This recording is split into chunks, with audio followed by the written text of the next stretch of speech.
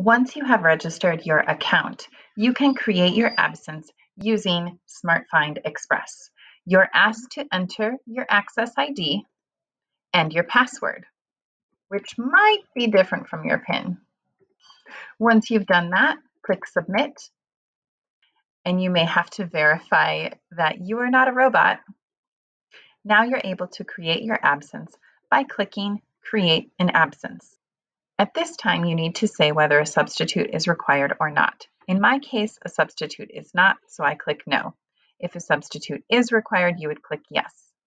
Select Continue, and you'll be taken to the next screen, and the location and classification will be filled out for you. Now, for the reason, if you're a teacher, you only have one reason, it's general leave. If you are another employee, you might have some other options. Again, we have this is a substitute required, so if you need to change that, you're able to do that. Next, you will select the date.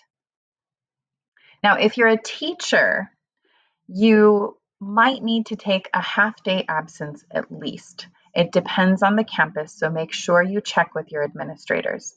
It's hard to find a substitute for less than half a day, so chances are you will need to take half a day. Since I'm going to be gone on Thursday the 13th, I'm going to untick Monday, Tuesday, Wednesday, and Friday, and I'm going to adjust the time to suit my needs. So I will only be taking an hour. So I'm just going to verify it's from 3 to 4.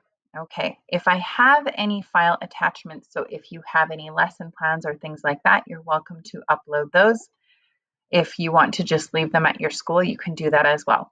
Again, this is kind of a practice where you should ask your administrators what they expect. So I'm going to click Continue to be taken to the next screen. And now it's telling me, hey, you've created your absence.